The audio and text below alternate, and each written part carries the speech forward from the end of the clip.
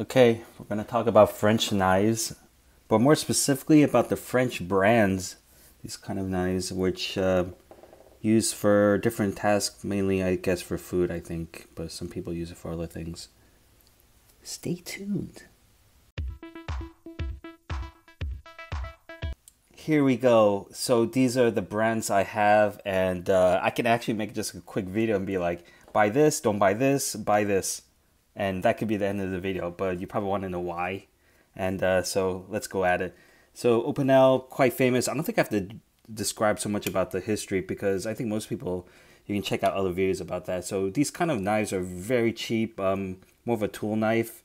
A lot of people use it for food, but you can use it for yard work and some bushcrafting, other things. It has a lock that you slide just like that, which is very nice.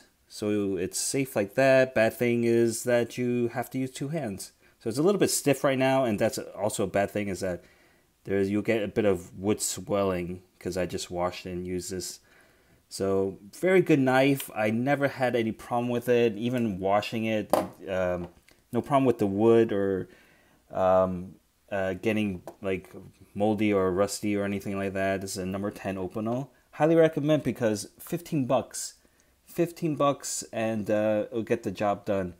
So let's go on to this brand, Laguiole, or as you pronounce, should be more of like you omit the G, Laguiole, if you're gonna be more French-like, and Aubrac. And this is one of the Laguiole, which is not trademark. If you're watching this, you probably know about Laguiole. It's not a trademark word, so. You find a lot of brands and some knockoff. They're not really knockoffs, but there's a lot of cheap ones, Chinese and Pakistan and including there's a lot of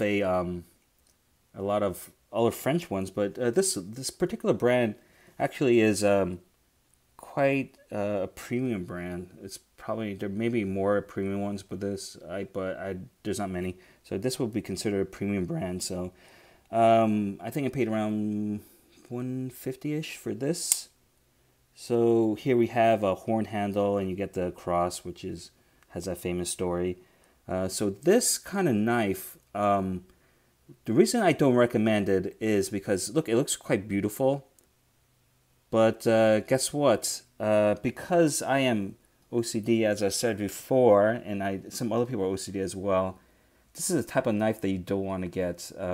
Just because when you're buying stuff, you always have expectations of your money and that money going to the value of what you're buying, and then so in terms of this, I guess you have to think about it as like one cutlery artisan is making the knife from the front to the end, 160 processes or something like that. And you have to find value in that. Otherwise, I had to fix the knife, and I spent several hours. So one part over here that I fixed is I used a diamond plate to file this down, and then I polished it with a Dremel. Right. Another part is over here. Just use the diamond file on here, and you can still see kind of crack in it.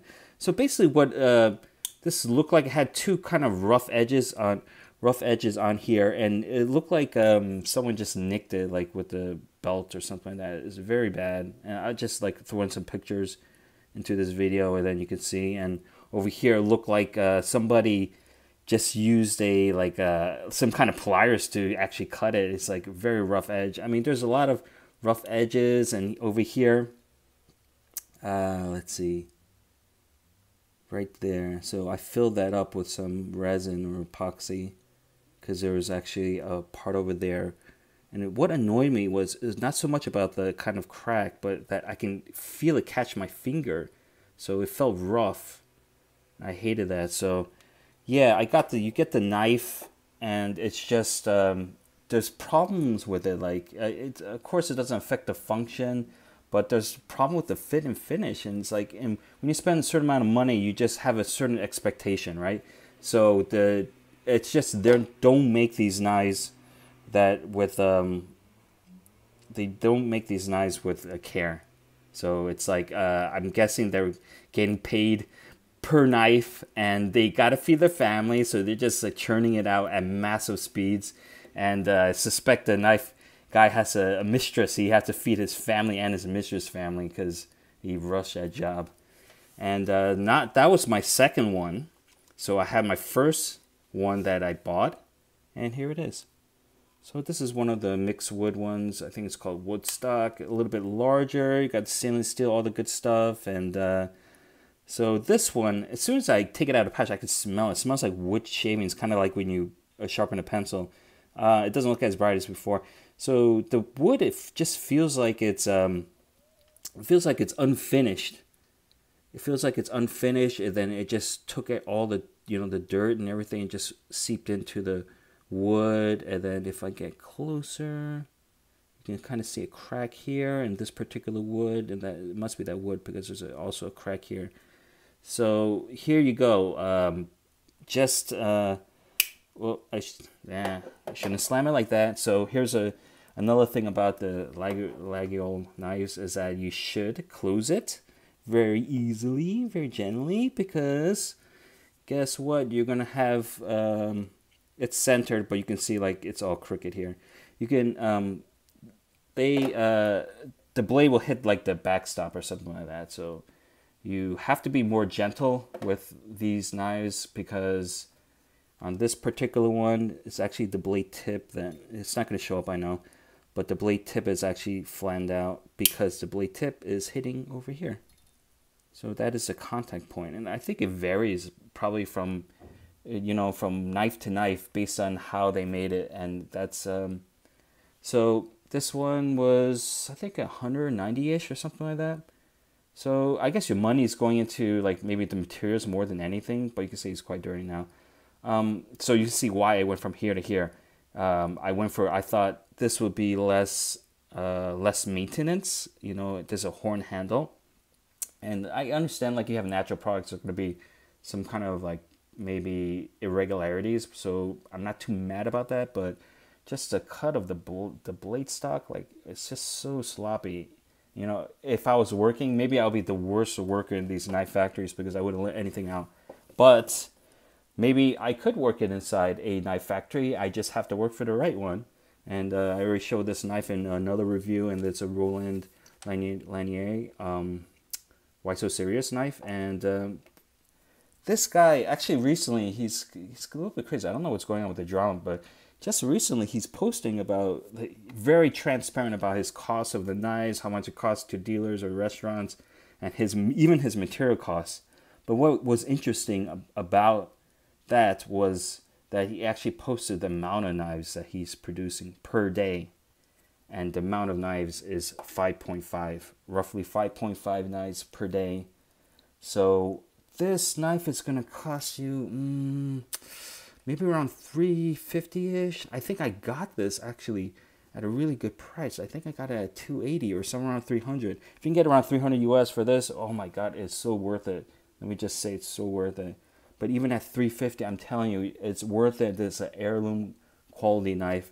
And when you look at this knife, it's just like a spot on with the quality, and they chamfer all the areas that need to be chamfered. It's everything. There's no sharp point, smooth. As you can see, there's a D10 ball ramp as well for the blade. Everything's well thought out to make a very smooth knife, super even. The finish is perfect. So yeah, just worth its money, or it cannot be worth your money depending on how much you're willing to spend on a knife. So my recommendation for French knives, let's see, for food use. I know some people might use this for gardening, but let's just say for food use, French knives.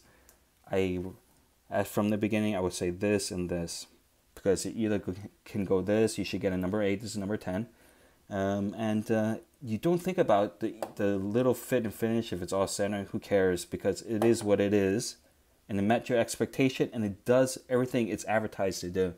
Then you have stuff like this Laguiole Aubrac. And this is like, I feel every time I have to fix the knife. And I guess I don't have to. I can live with it. But it's like I can't help it. I have to, if I have the ability, I'm going to fix whatever kind of cosmetic problems. And it's just come out the door. Like the whole backside was filled with all the, the buffing compound, that wax stuff. The whole thing was filled up. I had to scoop it out with a needle and toothpick, and that kind of stuff is like carcinogen in the state of California, like everything else. But of course not in just California. But yeah, they don't even bother just cleaning out. This one, like you'll come out like completely clean, not a trace of any kind of the manufacturing process, and also all 100% handmade. So you have like what is your time worth? Sometimes I can think it's enjoyable, or sometimes I feel it's annoying.